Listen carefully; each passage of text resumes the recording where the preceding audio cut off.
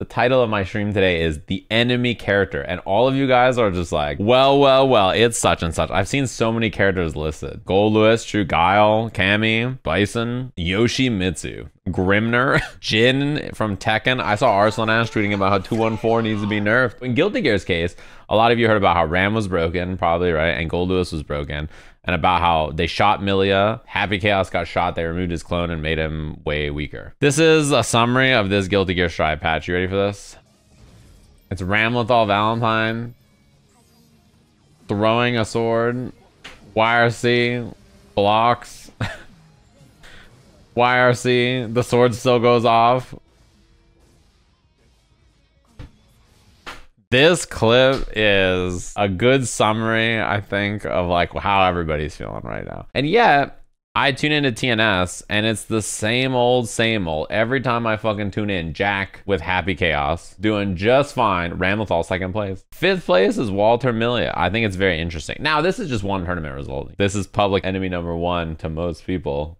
This Ramlethal character. And in the case of Street Fighter, this is a top 32 character representation for the Japan Super Premiere. You may notice there's a couple of clowns sitting up there juggling the top 2 spot. Bison and Akuma, the 2 characters who I think everybody talk about. They're really, really powerful DLC bad guys. Ed right after, by the way. And then if you look at the CPT 2024 World Warrior events so far, Bison and Cammy, top 2 by a lot. Now, something to talk about Bison is he's actually not much of a tournament winner. Look at the amount of wins he has compared to Cammy, who's right next to him, and the representation of these characters. And the reason is this character is extremely powerful and dangerous and easy to operate in tournament, but I don't think that he is the best character in the game, and I think he's a much better tournament character than he is a threat to actually be a tournament winner. I think Bison is very easy to pilot, especially for top players, right, who are very familiar with the game. He's very strong at every single aspect of the game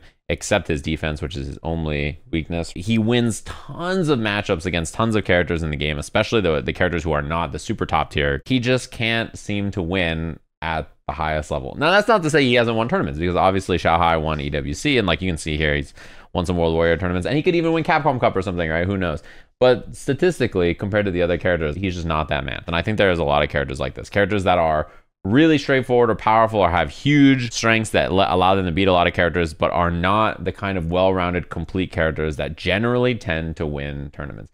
I just did a video about Elena. Elena was actually the same way. Extremely popular in tournaments, was a really powerful counterpick, but didn't seem to win them nearly as much. She wasn't winning Capcom Cup, she wasn't winning Evo, she didn't win a lot of the major tournaments. You know, Slayer and Strive, I think Slayer's a lot like this. Slayer is really popular, he places well in tournaments all the time, and yet he doesn't seem to be a tournament winning character. He just doesn't win. Ramlethal has been like that over the years in Guilty Gear, despite being very, very powerful. And I think it's because of a few reasons why these characters tend to be this way. For one, most Bison players are not Bison players, in parentheses, real. They tend to play Bison as a secondary, and they pick Bison in matchups they don't want to play their main character in. Second, he has weaknesses, and their weaknesses matter more when you're playing at the very, very tip-top level, and the likelihood of them consistently just winning against high-level opponents all the way through is not as high. He has some other harder matchups that he's more likely to run into the deeper the tournament goes, I think, as well. Ken, as a character, maybe not as strong in people's minds as Bison, Akuma, Ed, etc., but is more likely to win a tournament to me than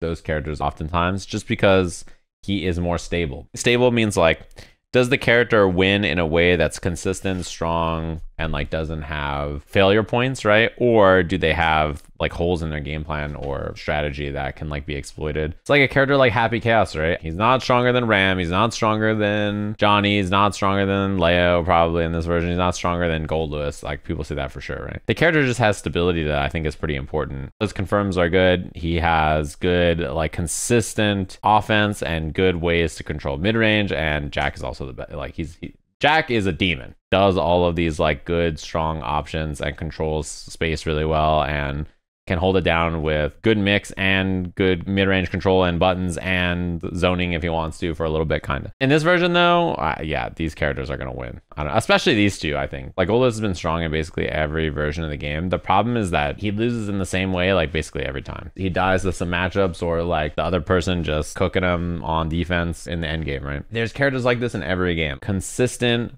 bracket god who is not the best at closing out and winning big events. Ed players are gonna die. You guys have watched Ed before, right? Bad things just happen to that character. His kit is too hard to play. Eventually, they just die. Bison is very straightforward, easy, powerful, but his defense is a liability. And if he doesn't just like two-shot you, inevitably, right, he gets put on defense and dies. And he has a CatCammy problem, which I think is pretty important. It's just the stability at the end of the tournament for these characters is huge.